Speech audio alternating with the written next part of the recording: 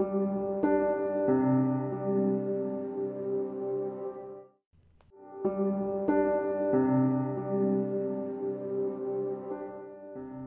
hello there, nerds.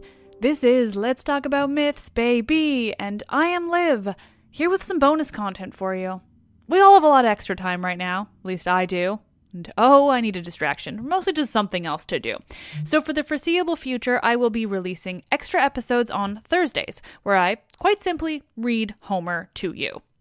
I put out a poll on Twitter to see which one I should start with, and 24 hours and 210 votes later, you nerds had not picked a lane. It was 50-50. Seriously. Anyway, I've made the executive decision to begin with the Iliad because of chronology, and maybe I'll keep this up. Due to copyright, good old copyright, I had to pick a very old edition to read from. If you're picking a copy up for yourself, don't get one this old. I know they're cheaper. Don't do it. Get a new one. They're much easier to read. Pick one in the last decade or two. You will thank me. But in this case, we'll just see how it goes. Does it make sense? Hopefully. I've had to go with the Samuel Butler translation because it's easy to get a hold of on the internet, and also it's prose. Prose isn't the best way to learn ancient Greek epics. They were never meant to be prose, always verse. However, when one is reading it aloud to people, prose is just easier to understand. And again, the legal stuff. The thing about Butler and most of these very old translations is that he uses the Roman or Latin names. Latin had such an influence for so long. This is common. It's also possible, and I didn't look into it, that Butler actually translated it from Latin into English versus ancient Greek into English, which means it's even losing more in the translation. But regardless, we're all going to have some fun, okay? I just really want to read the story. I want something else to record and put it into the world. A lot of you, I think, just enjoy my voice speaking, so maybe this will just be some ASMR for you. You can put it on in the background. Doesn't really matter. It's extra content. Let's see how it goes. I've also included a list of Greek to Roman names in the description of this episode, so you can refer to it if you've forgotten or if you just missed out on any that I was talking about. It's a good refresher. So, enjoy. This is the Iliad by Homer, translated by Samuel Butler, Book 1. Sing, O goddess, the anger of Achilles, son of Peleus, that brought countless ills upon the Achaeans. Many a brave soul did it send hurrying down to Hades, and many a hero did it yield a prey to dogs and vultures. For so were the counsels of Jove fulfilled from the day on which the son of Atreus, king of men, and great Achilles first fell out with one another. And which of the gods was it that set them on to quarrel? It was the son of Jove and Leto, for he was angry with the king and sent a pestilence upon the host to plague the people. Because the son of Atreus had dishonored Chryses his priest, now Chryses had come to the ships of the Achaeans to free his daughter, and had brought with him a great ransom. Moreover, he bore in his hand the scepter of Apollo wreathed with a suppliant's wreath, and he besought the Achaeans, but most of all the two sons of Atreus, who were their chiefs. Sons of Atreus, he cried, and all other Achaeans, may the gods who dwell in Olympus grant you to sack the city of Priam, and to reach your homes in safety. But free my daughter, and accept a ransom for her, in reverence to Apollo, son of Jove. On this the rest of the Achaeans with one voice were for respecting the priest and taking the ransom that he had offered, but not so Agamemnon, who spoke fiercely to him and sent him roughly away. Old man, said he, let me not find you tarrying about our ships, nor yet coming hereafter. Your scepter of the god and your wreath shall profit you nothing. I will not free her. She shall grow old in my house at Argos, far from her own home, busying herself with a loom and visiting my couch. So go, and do not provoke me, or it shall be worse for you. The old man feared him and obeyed. Not a word he spoke, but went by the shore of the sounding sea and prayed apart to King Apollo, whom lovely Leto had borne. Hear me, he cried, O god of the silver bow, that protectest Chryse and holy Cilla, and rulest Tenedos with thy might. Hear me, O thou of Sminthi, if I have ever decked your temple with garlands, or burned your thigh bones in fat of bulls or goats, grant my prayer, and let your arrows avenge these my tears upon the Danaans. Thus did he pray, and Apollo heard his prayer. He came down furiously from the summits of Olympus, with his bow and his quiver upon his shoulder, and the arrows rattled on his back with the rage that trembled within him. He sat himself down away from the ships with a face as dark as night, and his silver bow rang death as he shot his arrow in the midst of them. First he smote their mules and their hounds, but presently he aimed his shafts at the people themselves, and all day long the pyres of the dead were burning. For 9 whole days he shot his arrows among the people, but upon the 10th day Achilles called them in assembly, moved thereto by Juno, who saw the Achaeans in their death throes and had compassion upon them. Then, when they were got together, he rose and spoke among them. Son of Atreus, said he, I deem that we should now turn roving home if we would escape destruction, for we are being cut down by war and pestilence at once. Let us ask some priest or prophet or some reader of dreams, for dreams too are of Jove, who can tell us why Phoebus Apollo is so angry, and say whether it is for some vow that we have broken, or hecatomb that we have not offered, and whether he will accept the savor of lambs and goats without blemish, so as to take away the plague from us. With these words he sat down, and Calchas, son of Thestor, wisest of augurs, who knew things past, present, and to come, rose to speak. He it was who had guided the Achaeans with their fleet to Ilias, though the prophesyings with which a Phoebus Apollo had inspired him, with all sincerity and goodwill he addressed them thus. Achilles, loved of heaven, you bid me tell you about the anger of King Apollo. I will therefore do so, but consider first and swear that you will stand by me heartily in word and deed, for I know that I shall offend one who rules the Argives with might, to whom all the Achaeans are in subjection. A plain man cannot stand against the anger of a king, who if he swallow his displeasure now, will yet nurse revenge till he has wreaked it. Consider therefore whether or no you will protect me. And Achilles answered, Fear not, but speak as it is borne in upon you from heaven, for by Apollo, Calchas, to whom you pray, and whose oracles you reveal to us, not a Danaan at our ships shall lay his hand upon you, while I yet live to look upon the face of the earth. No, not though you name Agamemnon himself, who is by far the foremost of the Achaeans. Thereon the seer spoke boldly. The god, he said, is angry neither about vow nor hecatomb, but for his priest's sake, whom Agamemnon has dishonored, in that he would not free his daughter nor take a ransom for her. Therefore has he sent these evils upon us, and will yet send others. He will not deliver the Danaans from this pestilence till Agamemnon has restored the girl without fee or ransom to her father, and has sent a holy hecatomb to Chryse. Thus we may perhaps appease him. With these words he sat down, and Agamemnon rose in anger. His heart was black with rage, and his eyes flashed fire as he scowled at Calchas and said, Seer of evil, you never yet prophesied smooth things concerning me, but have ever loved to foretell that which was evil. You have brought me neither comfort nor performance, and now you come seeing among Danaans, and saying that Apollo has plagued us because I would not take a ransom for this girl, the daughter of Chryses. I have set my heart on keeping her in my own house, for I love her better even than my own wife, Clytemnestra, whose peer she is alike in form and feature, in understanding and accomplishments. Still I will give her up if I must, for I would have the people live, not die. But you must find me a prize instead, or I alone among the Argives shall be without one. This is not well, for you behold, all of you, that my prize is to go elsewhither. And Achilles answered, Most noble son of Atreus, covetous beyond all mankind, how shall the Achaeans find you another prize? We have no common store from which to take one. Those we took from the cities have been awarded. We cannot disallow the awards that have been made already. Give this girl, therefore, to the god, and if ever Jove grants us to sack the city of Troy, we will requite you 3 and 4-fold.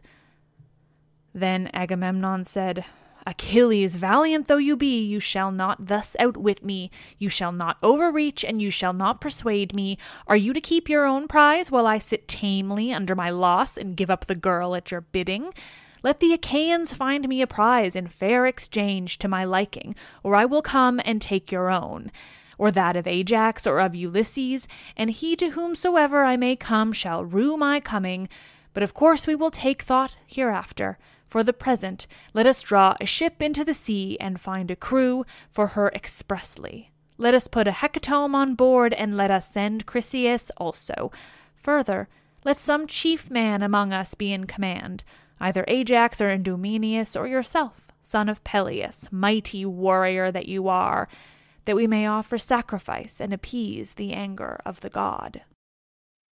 Achilles scowled at him and answered, You are steeped in insolence and lust of gain. With what heart can any of the Achaeans do your bidding, either on foray or in open fighting? I came not warring here for any ill the Trojans had done me. I have no quarrel with them. They have not raided my cattle, nor my horses, nor cut down my harvests on the rich plains of Phthia, for between me and them there is a great space, both mountain and sounding sea.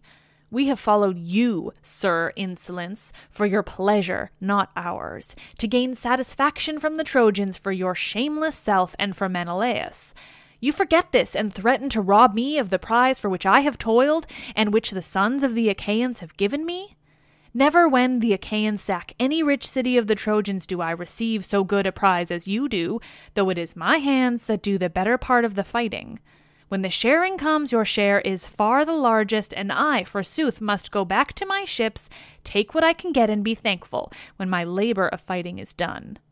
Now, therefore, I shall go back to Phthia. It will be much better for me to return home with my ships, for I will not stay here dishonored to gather gold and substance for you. And Agamemnon answered, Fly, if you will, I shall make no prayers to stay you. I have others here who will do me honor, and above all Jove, the Lord of Counsel. There's no king here so hateful to me as you are, for you are ever quarrelsome and ill-affected.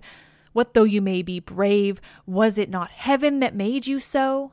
Go home, then, with your ships and comrades to lord it over the Myrmidons. I care neither for you nor for your anger, and thus will I do. Since Phoebus Apollo is taking Chryseis from me, I shall send her with my ship and my followers, but I shall come to your tent and take your own prize, Briseis, that you may learn how much stronger I am than you are, and that another may fear to set himself up as equal or comparable with me. The son of Peleus was furious, and his heart within his shaggy breast was divided whether to draw his sword, push the others aside, and kill the son of Atreus, or to restrain himself and check his anger. While he was thus in 2 minds and was drawing his mighty sword from its scabbard, Minerva came down from heaven, for Juno had sent her in the love she bore to them both, and seized the son of Peleus by his yellow hair, visible to him alone, for of the others no man could see her. Achilles turned in amaze, and by the fire that flashed from her eyes at once knew she was Minerva. "Why are you here?" said he, "daughter of aegis-bearing Jove? To see the pride of Agamemnon, son of Atreus? Let me tell you, and it shall surely be, he shall pay for this insolence with his life." And Minerva said, "I come from heaven, if you will hear me, to bid you stay your anger. Juno has sent me, who cares for both of you alike. Cease, then, this brawling, and do not draw your sword. Rail at him if you will, and your railing will not be in vain. For I tell you, and it shall surely be, that you shall hereafter receive gifts 3 times as splendid by reason of this present insult. Hold, therefore, and obey."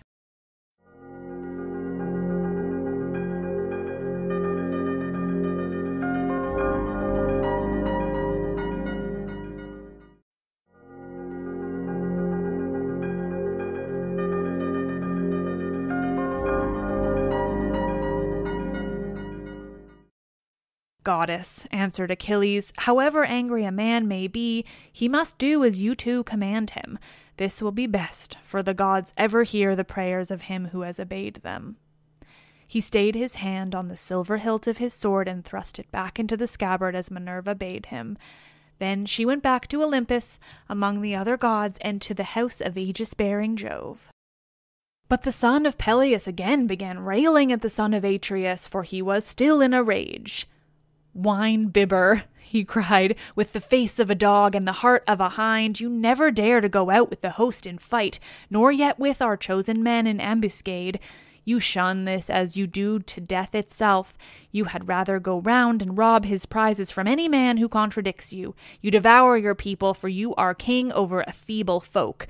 Otherwise, son of Atreus, henceforward you would insult no man. Therefore I say, and swear it with a great oath, nay, by this my sceptre, which shalt sprout neither leaf nor shoot nor bud anew from the day on which it left its parent stem upon the mountains, for the axe stripped of its leaf and bark, and now the sons of Achaeans bear it as judges and guardians of the decrees of heaven. So surely and solemnly do I swear that hereafter they shall look fondly for Achilles, and shall not find him. In the day of your distress, when your men fall dying by the murderous hand of Hector, you shall not know how to help them, and shall rend your heart with rage for the hour when you offered insult to the bravest of the Achaeans." With this the son of Peleus dashed his gold-bestudded scepter on the ground and took his seat, while the son of Atreus was beginning fiercely from his place upon the other side. Then uprose smooth-tongued Nestor, the facile speaker of the Pylians, and the words fell from his lips sweeter than honey. 2 generations of men born and bred in Pylos had passed away under his rule, and he was now reigning over the 3rd. With all sincerity and goodwill, therefore, he addressed them thus. "Of a truth," he said, "a great sorrow has befallen the Achaean land. Surely Priam with his sons would rejoice, and the Trojans be glad at heart if they could hear this quarrel between you two, who are so excellent in fight and counsel. I am older than either of you, therefore be guided by me. Moreover, I have been the familiar friend of men even greater than you are, and they did not disregard my counsels. Never again can I behold such men as Pirithous and Dries, shepherd of his people, or as Caeneus, Exadius, godlike Polyphemus, and Theseus, son of Aegeus, peer of the immortals. These were the mightiest men ever born upon this earth. Mightiest were they, and when they fought the fiercest tribes of mountain savages, they utterly overthrew them. I came from distant Pylos and went about among them, for they would have me come, and I fought as it was in me to do. Not a man now living could withstand them, but they heard my words and were persuaded by them. So it be also with yourselves, for this is the most excellent way. Therefore, Agamemnon, though you be strong, take not this girl away, for the sons of the Achaeans have already given her to Achilles, and you, Achilles, strive not further with the king, for no man who by the grace of Jove wields a scepter has like honor with Agamemnon. You are strong and have a goddess for your mother, but Agamemnon is stronger than you, for he has more people under him. Son of Atreus, check your anger, I implore you, end this quarrel with Achilles, who in the day of battle is a tower of strength to the Achaeans." And Agamemnon answered, "Sir, all that you have said is true, but this fellow must needs become our lord and master. He must be lord of all, king of all, and captain of all, and this shall hardly be. Granted that the gods have made him a great warrior, have they also given him the right to speak with railing?" Achilles interrupted him. "I should be a mean coward," he cried, "were I to give in to you in all things. Order other people about, not me, for I shall obey no longer. Furthermore, I say, and lay my saying to your heart, I shall fight neither you nor any man about this girl, for those that take were also those that gave. But of all else that is at my ship you shall carry away nothing by force. Try that others may see, if you do, my spear shall be reddened with your blood." When they had quarrelled thus angrily, they rose and broke up the assembly at the ships of the Achaeans. The son of Peleus went back to his tents and ships with the son of Menoetius and his company, while Agamemnon drew a vessel into the water and chose a crew of 20 oarsmen. He escorted Chryseis on board and sent moreover a hecatomb for the god, and Ulysses went as captain. These then went on board and sailed their ways over the sea. But the son of Atreus bade the people purify themselves. So they purified themselves and cast their filth into the sea. Then they offered hecatombs of bulls and goats without blemish on the sea shore, and the smoke with the savor of their sacrifice rose curling up towards heaven. Thus did they busy themselves throughout the host, but Agamemnon did not forget the threat that he had made Achilles, and called his trusty messengers and squires, Talthybius and Eurybates.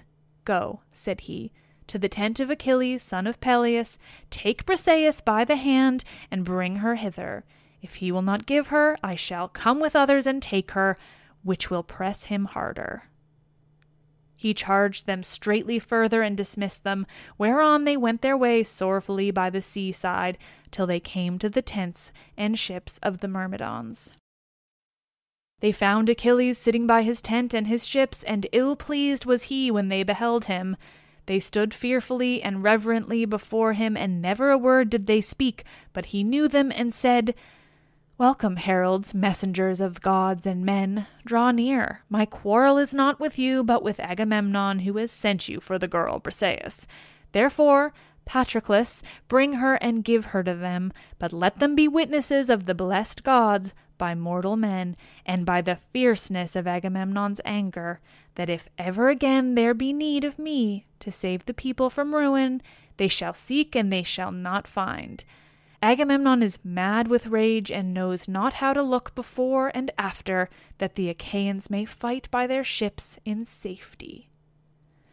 Patroclus did as his dear comrade had bidden him. He brought Briseis from the tent and gave her over to the heralds, who took her with them to the ships of the Achaeans. And the woman was loth to go. Then Achilles went all alone by the side of the hoar sea, weeping and looking out upon the boundless waste of waters. He raised his hands in prayer to his immortal mother. Mother, he cried, you bore me doomed to live but for a little season. Surely Jove, who thunders from Olympus, might have made that little glorious. It is not so. Agamemnon, son of Atreus, has done me dishonor and has robbed me of my prize by force.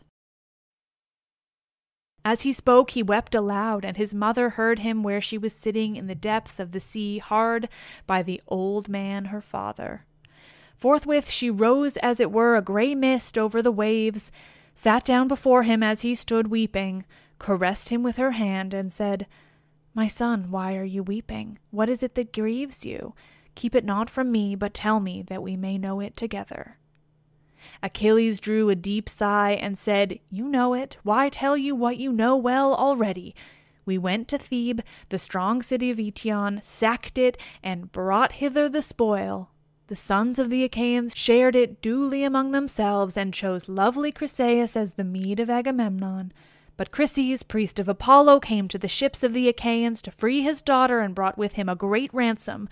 Moreover, he bore in his hand the scepter of Apollo, wreathed it with a suppliant's wreath, and he besought the Achaeans, but most of all the 2 sons of Atreus, who were their chiefs. On this the rest of the Achaeans with one voice were for respecting the priest and taking the ransom that he offered. But not so Agamemnon, who spoke fiercely to him and sent him roughly away. So when he went back in anger, and Apollo, who loved him dearly, heard his prayer, then the god sent a deadly dart upon the Argives, and the people died thick on one another, for the arrows went everywhither among the wide host of the Achaeans. At last a seer, in the fullness of his knowledge, declared to us the oracles of Apollo, and I was myself first to say that we should appease him. Whereon the son of Atreus rose in anger and threatened that which he has since done. The Achaeans are now taking the girl in a ship to Chryse and sending gifts of sacrifice to the god, but the heralds have just taken from my tent the daughter Briseis, whom the Achaeans had awarded to myself. Help your brave son, therefore, if you are able. Go to Olympus, and if you have ever done him service in word or deed, implore the aid of Jove. Ofttimes in my father's house have I heard you glory in that you alone of the immortals saved the son of Saturn from ruin, when the others, with Juno, Neptune, and Pallas Minerva, would have put him in bonds. It was you, goddess, who delivered him by calling to Olympus the 100-handed monster whom gods call Briareus, but men Aegeon, for he is stronger even than his father. When therefore he took his seat all glorious beside the son of Saturn, the other gods were afraid and did not bind him. Go then to him, remind him of all of this, clasp his knees, and bid him to give succor to the Trojans. Let the Achaeans be hemmed in at the sterns of their ships and perish on the seashore, that they may reap what joy they may of their king, and that Agamemnon may rue his blindness in offering insult to the foremost of the Achaeans. Thetis wept and answered, My son, woe is me that I should have borne or suckled you. Would indeed that you had lived your span free from all sorrow at your ships, for it is all too brief. Alas, that you should be at once short of life and long of sorrow above your peers. Woe, therefore, was the hour in which I bore you. Nevertheless, I will go to the snowy heights of Olympus and tell this tale to Jove, if he will hear our prayer. Meanwhile, stay where you are with your ships, nurse your anger against the Achaeans, and hold aloof from fight. For Jove went yesterday to Oceanus, to a feast among the Ethiopians, and the other gods went with him. He will return to Olympus 12 days hence. I will then go to his mansion paved with bronze, and will beseech him, nor do I doubt that I shall be able to persuade him. On this she left him, still furious at the loss of her that had been taken from him. Meanwhile Ulysses reached Chryse with a hecatomb. When they had come inside the harbor, they furled the sails and laid them in the ship's hold. They slackened the forestays, lowered the mast into its place, and rowed the ships to the place where they would have her lie. There they cast out their mooring stones and made fast the hawsers. They then got out upon the seashore and landed the hecatomb for Apollo. Chryseis also left the ship, and Ulysses led her to the altar to deliver her into the hands of her father. Chryses, said he, King Agamemnon has sent me to bring you back your child and to offer sacrifice to Apollo on behalf of the Danaans, that we may propitiate the god who has now brought sorrow upon the Argives. So saying, he gave the girl over to her father, who received her gladly, and they ranged the holy hecatomb all orderly round the altar of the god. They washed their hands and took up the barley meal to sprinkle over the victims, while Chryses lifted up his hands and prayed aloud on their behalf. Hear me, he cried, O God of the silver bow, that protectest Chryse and holy Cilla, and rulest Tenedos with thy might. Even as thou didst hear me aforetime when I prayed, and didst press hardly upon the Achaeans, so hear me yet again, and stay this fearful pestilence from the Danaans. Thus did he pray, and Apollo heard his prayer. When they had done praying and sprinkling the barley meal, they drew back the heads of the victims and killed and flayed them. They cut out the thigh bones, wrapped them round in 2 layers of fat, set some pieces of raw meat on the top of them, and then Chryses laid them on the wood fire and poured wine over them, while the young men stood near him with 5-pronged spits in their hands. When the thigh bones were burned, and they had tasted the inward meats, they cut the rest up small, put the pieces upon the spits, roasted them till they were done, and drew them off. Then, when they had finished their work and the feast was ready, they ate it, and every man had his full share, so that they all were satisfied. As soon as they had had enough to eat and drink, pages filled the mixing bowl with wine and water and handed it round, after giving every man his drink offering. Thus all day long the young men worshipped the god with song, hymning him and chanting the joyous pain, and the god took pleasure in their voices. But when the sun went down and it came on dark, they laid themselves down to sleep by the stern cables of the ship, and when the child of morning, rosy-fingered dawn, appeared, they again set sail for the host of the Achaeans. Apollo sent them a fair wind, so they raised their mast and hoisted their white sails aloft. As the sail bellied with the wind, the ship flew through the deep blue water, and the foam hissed against her bows as she sped onward. When they reached the wide-stretching host of the Achaeans, they drew the vessel ashore, high and dry upon the sands, set her strong props beneath her, and went their way to their own tents and ships. But Achilles abode at his ships and nursed his anger. He went not to the honorable assembly, and sallied not forth to fight, but gnawed at his own heart, pining for battle and the war cry. Now, after 12 days, the immortal god came back in a body to Olympus, and Jove led the way. Thetis was not unmindful of the change her son had laid upon her, so she rose from under the sea and went through great heaven with early morning to Olympus, where she found the mighty son of Saturn sitting all alone upon its topmost ridges. She sat herself down before him, and with her left hand seized his knees, while with her right she caught him under the chin, and besought him, saying, "Father Jove, if I ever did you service in word or deed among the immortals, hear my prayer and do honor to my son, whose life is to be cut short so early. King Agamemnon has dishonored him by taking his prize and keeping her. Honor him then yourself, Olympian lord of counsel, and grant victory to the Trojans, till the Achaeans give my son his due and load him with riches in requital."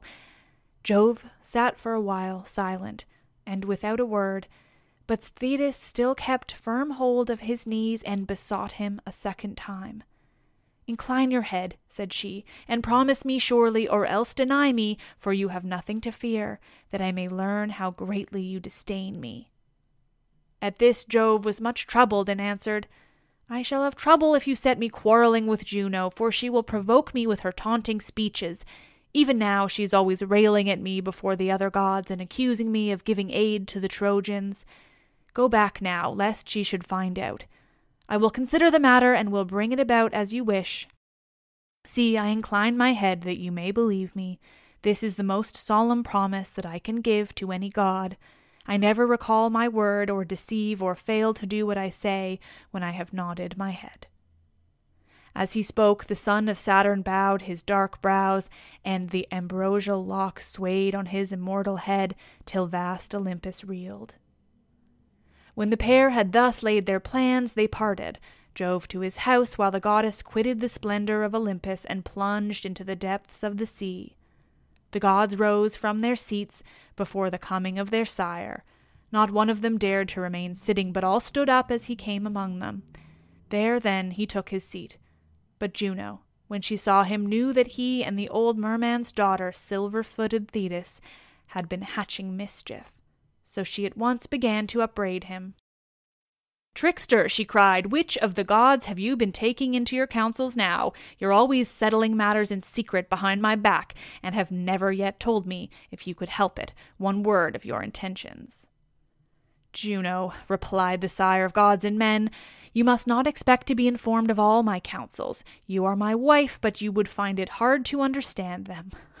When it is proper for you to hear, there is no one, god or man, who will be sooner told. But when I mean to keep a matter to myself, you must not pry nor ask questions." "Dread son of Saturn," answered Juno, "what are you talking about? I pry and ask questions? Never! I let you have your own way in everything. Still, I have a strong misgiving that the old merman's daughter, Thetis, has been talking you over, for she was with you and had hold of your knees this self-same morning. I believe, therefore, that you've been promising her to give glory to Achilles and to kill much people at the ships of the Achaeans." "Wife," said Jove, "I can do nothing but you suspect me and find it out. You will take nothing by it, for I shall only dislike you the more, and it will go harder with you. Granted that it is as you say, I mean to have it so. Sit down and hold your tongue as I bid you, for if I once begin to lay my hands about you, though all heaven were on your side, it would profit you nothing." On this, Juno was frightened, so she curbed her stubborn will and sat down in silence. But the heavenly beings were disquieted throughout the house of Jove, till the cunning workman Vulcan began to try and pacify his mother Juno. It will be tolerable, said he, if you two fall to wrangling and setting heaven in an uproar about a pack of mortals. If such ill counsels are to prevail, we shall have no pleasure at our banquet. Let me then advise my mother, and she must herself know that it will be better to make friends with my dear father Jove, lest he again scold her and disturb our feast. If the Olympian thunderer wants to hurl us all from our seats, he can do so, for he is far the strongest. So give him fair words, and he will then soon be in a good humor with us. As he spoke, he took a double cup of nectar and placed it in his mother's hand. Cheer up, my dear mother, said he, and make the best of it. I love you dearly, and should be very sorry to see you get a thrashing, however grieved I might be. I could not help, for there is no standing against Jove. Once before, when I was trying to help you, he caught me by the foot and flung me from the heavenly threshold. All day I long, from morn till eve, was I falling, till at sunset I came to ground in the island of Lemnos, and there I lay, with very little life left in me, till the Sintians came and tended me. Juno smiled at this, and as she smiled she took the cup from her son's hands.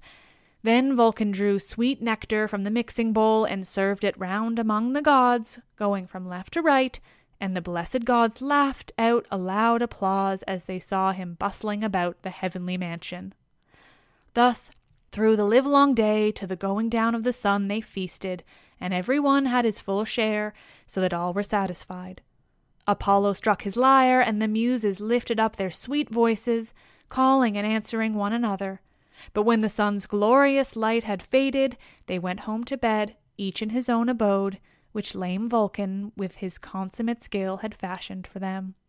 So Jove, the Olympian lord of thunder, hied him to the bed in which he always slept, and when he had got onto it, he went to sleep, with Juno of the golden throne by his side.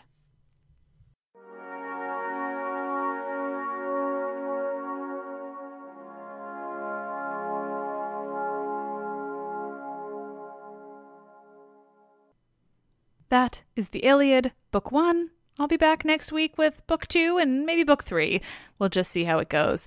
If you're enjoying this, please let me know. I know it's kind of weird and the language is just so old-timey, but if you are understanding it and enjoying it, let me know and I'll know to keep doing it, because why not? Thank you all. You're the best. I'm Liv, and I love this shit.